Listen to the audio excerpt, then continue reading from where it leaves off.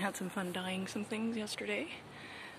This was a bit of Guatemalan fabric that was white and had suffered some stains. I dyed it a little unsure of what would happen to these colors, but they stayed, and it just dyed the white, so it actually looks really cool now. Not 100% sure what I'm going to do with it. I also had, I have a bunch of these vintage christening gowns made of linen, and these two were horribly stained. This one's still wet and drying. This one is dry. These were badly stained. You can still see a little bit here where there's some discoloration and a bit of a hole, so I'm trying to think of what to do, maybe embroider some flowers or something on it and just cover that up, but mostly it looks quite nice. Looks quite pretty in this color, actually. I mixed a navy blue and a purple.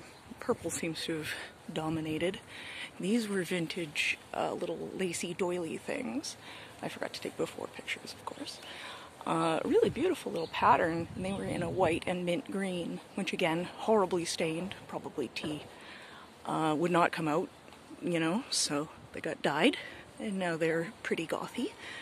I also had some white tank tops, so I had some fun tie-dyeing those. That one was sort of a straight lines, and then this one, the concentric circles, actually came out really nice. That turned out pretty cool. And then I had this shirt, which was black with white flowers, but it had become very faded. The shirt was still fine, so threw it in there to darken up the black, and it dyed the flowers purple, so oops, oh well, I don't really care. It still looks okay. So that was my fun dyeing adventure.